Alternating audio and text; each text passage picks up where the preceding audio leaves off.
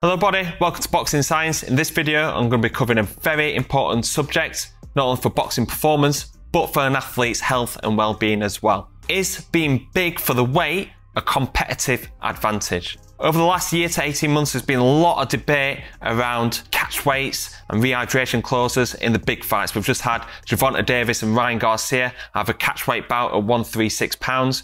Draining Ryan Garcia down and then putting a rehydration clause on top of that as well. The competitive advantage was seen to be for Ryan Garcia because he had the size and reach advantage, but Gervonta Davis got a 7th round KO.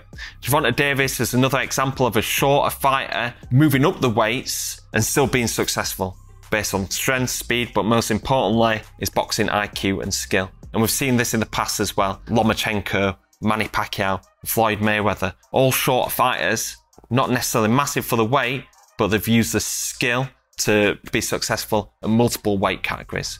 So that leads me to the question, is being big for the weight a competitive advantage? Professional boxers try and cut down to the lowest weight possible to get a height and reach advantage to a certain point. But how much does this actually transfer to successful boxing performance?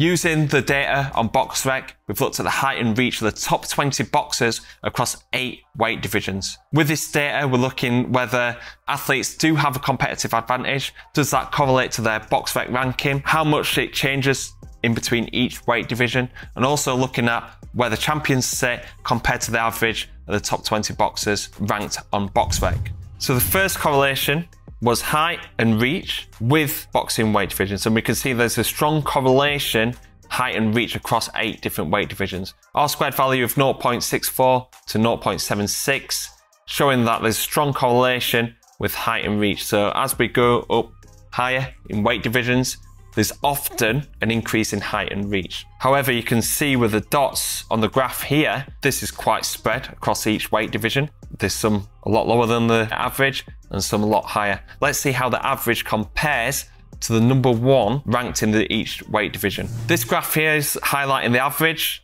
and the standard deviation, and the Ring magazine, I hope you like that icon there, represents the number 1 ranked boxer in each weight division. So we've got a range of different data here. There's 5 athletes that's actually sitting below the line for height advantage. 2 that are really close to the line. There's 1 just higher than Brandon Figueroa at super bantamweight. So mostly height does not have a transferred effect towards successful boxing performance. When you look at reach, there's more or less like 4 above the line. There's 2 massive outliers in Brandon Figueroa and Terence Crawford, which is really interesting, especially with Terence Crawford going from lightweight through to welterweight. But then you've got 4 that are either on the line of the average or just below. There's no consistent findings in height and reach advantage in boxing. The number 1 BoxRec ranked fighter, number 1 in the world, isn't necessarily much higher than the average every single time. So this is showing that an athlete might not be wanting to just go on height and reach alone. With this, we know that these fighters, like there's some people that are ranked at number 1, but this is debated in different governing bodies, obviously across the fan base as well. So let's have a look at the top 10 ranked with the top 11 to 20 ranked fighters. So looking at the top 10 fighters versus top 11 to 20 fighters, we're seeing no consistent or significant findings. The dark blue line is 11 to 20 and the light blue line is ranked 1 to 10. You can see there that there's not that much difference. There's a little bit of difference at super middleweight, but this is actually top 11 to 20 compared to the top 10. No consistent or significant findings between competitive level. When we talk about correlation, does height and reach actually correlate with their BoxRec ranking? Looking at this data here, very scattered approach. So when we look at R-squared values, we look at how strong the correlation is. We're looking at strong correlations anywhere between 0.5 and 0.7. Really strong correlations, anything 0.7 and above. With this, there's 0.001 R-squared value for correlation between height and reach ratio with weight. There is 0 correlation with height and reach for each weight category based on their BoxRec ranking. So this is showing there's no real statistical evidence that's showing that height and reach has an advantage in boxing. You need the height and reach to suit your weight division. You don't want to be looking to drain a fighter just to have height and reach advantage alone. So with this in mind, we need to be considering a few different factors in selecting the right weight category for an athlete. And this is what we're going to be covering now. At Boxing Science, we perform the Isaac Summer Skin Folds test to test body composition. And there's two key factors that we use here to decide an athlete's weight category selection. The first one is body fat percentage. How low is an athlete's body fat? Using the Summer Skin Folds, it's a little bit higher percentage-wise than you would get on a typical DEXA scan or a in-body assessment. The body fats that you're wanting to try and aim for is between 8 and 10% for a male athlete and 12 to 15% for a female athlete.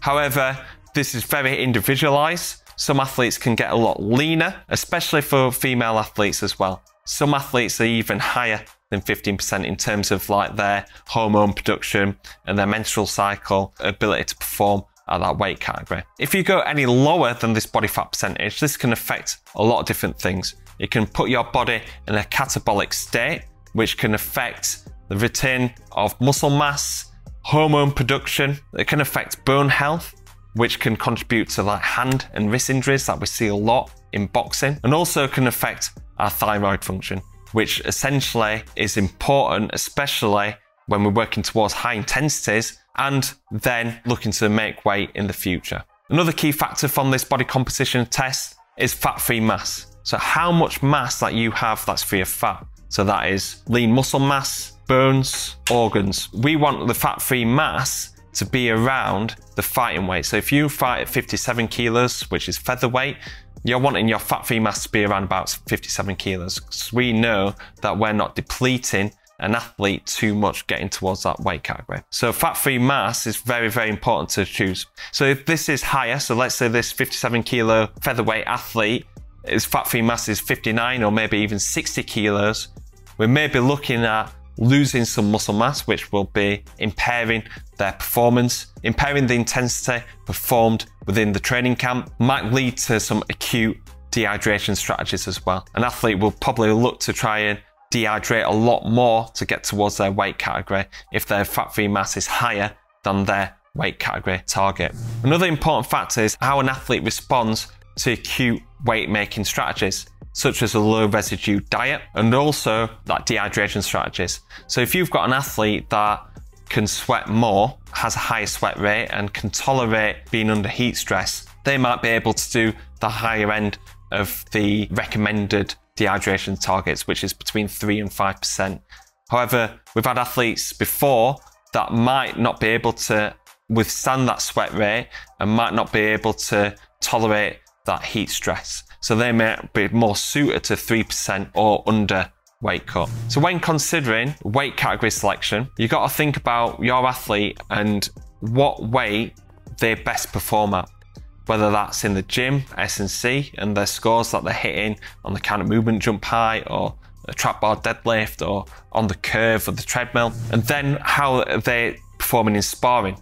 So if they've got an athlete that's sparring best around about 10 stone, that's what weight that they need to be refueling to and performing at in the ring. If they're not refueling to that, they're getting a competitive disadvantage by going into the ring. So let's say we take that 10 stone athlete and they're having now to make super bantamweight, which is 8 stone 10. They can only refuel up to, I don't know, 9 stone 6. They're well below their competition level of what they best perform at. So really with that athlete there, they might need to move up in weight category to make sure that they're refueling high enough to hit their performance weight.